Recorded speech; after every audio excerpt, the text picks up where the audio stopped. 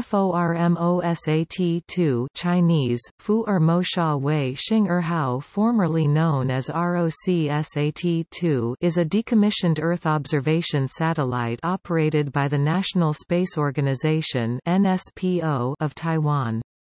It is a high-resolution photographic surveillance satellite with a daily revisit capability. Images are commercially available from Astrium, formerly Spot Image.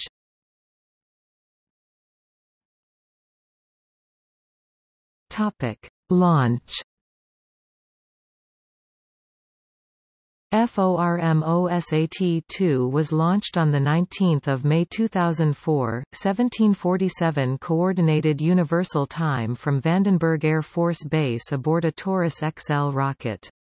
It had been delivered to the United States in December 2003, and had a scheduled launch date on 17 January 2004. The launch was continually delayed until May 2004. Formosat-2 was decommissioned in August 2016.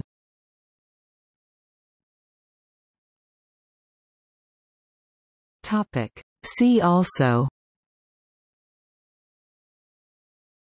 National Space Organization, 2004 in spaceflight.